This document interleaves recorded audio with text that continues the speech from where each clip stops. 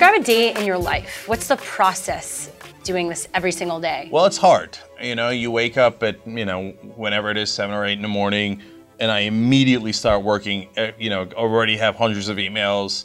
I got to read all the top stories of the day. And then as the day goes by, you go from reading to producing. You got to get the stories ready in order, production elements, etc. Then you do the show, which takes anywhere from 3 to 4 hours by the time we do the whole show.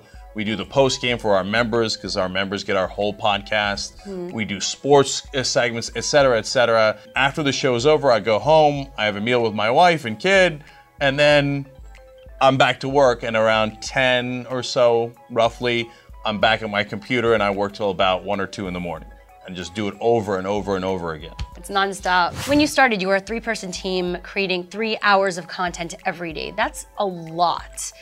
How were you able to make that happen? Well, honestly, we A, worked harder, yeah, and B, we had less production values. So if I had a long quote, instead of making a graphic out of it, I just looked down, we don't have a prompter, I'd look down and I'd read the whole quote, right? Because we didn't have enough people to make a graphic. If our videos, we didn't have time to cut them down, so our videos would be like, let's say we're gonna rip apart Fox News, and they have a 2.5-minute video. We just lump it on there and I'd make comments while we were going along, which then turned into a whole thing, our play-by-play commentary, right? So we made do with what we had, and we did the best we could until we could do a little better. Well, yeah, you don't need all of this to start. You can't always think, look at this and be like, oh, I'm not there yet, so I'm just not gonna begin at all. Like, if you wanna compete with us, that's not true. You need all of this, you better not do it, okay? But in reality, seriously, of course you don't. You start, don't try to make things perfect. Just start and then improve as you go along. That's the key to everything. The reason Anna books the guests, does the on-air hosting, produces the second hour, etc., is because she has to. Like, if we had a giant team of 100 people, then she could just come in and take it easy and do the show. But we all got to chip in. I do 100 different things. Dave, who runs the overall show, does the finance, the accounting, the website, customer service. He used to produce the show himself daily. Everybody's got to do what they can to make it work. What advice can you give to people who want to do something like this? It's really simple. Just get started. That's it.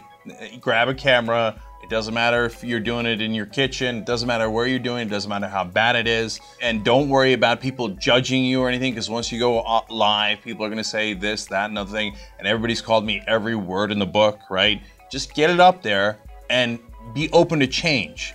Be open to doing it a little differently.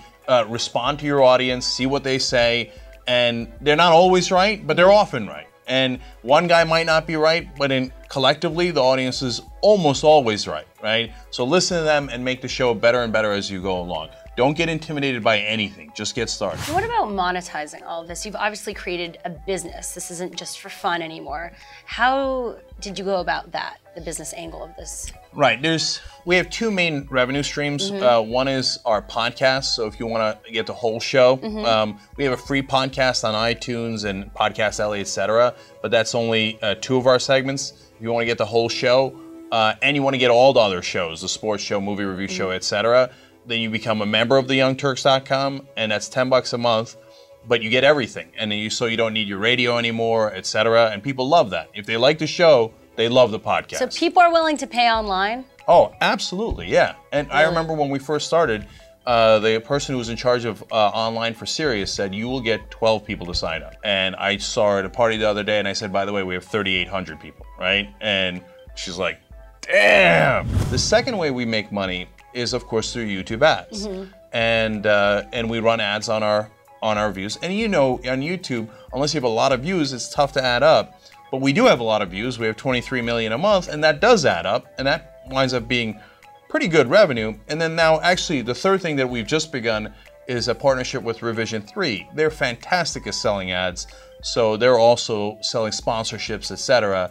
So now that's adding up to a nice chunk, enough to make this whole thing work. Let's talk about the setup, because it didn't start out like this. You started with something very minimal, as you said, and let's talk about how it evolved. Right.